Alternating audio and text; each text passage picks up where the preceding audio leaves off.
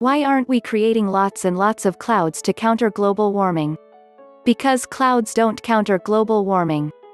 Venus is completely cloud-covered, with a tremendously high albedo. It's still hot enough to melt lead on its surface due to its pronounced greenhouse effect.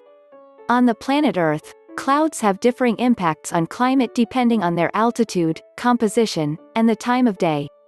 Long-lived high-altitude clouds, e.g., cirrus, always have a net warming effect, redirecting more IR radiation back to the Earth's surface than the short-wave solar radiation they reflect away from the Earth.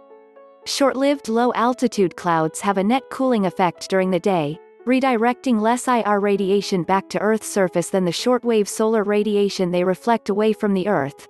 However, at night they only redirect IR radiation back to the Earth's surface, with no cooling influence as they aren't reflecting short-wave radiation back to space when the sun is not illuminating them.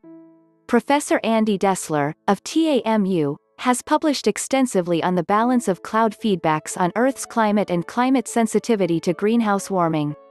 I strongly suggest reading his work.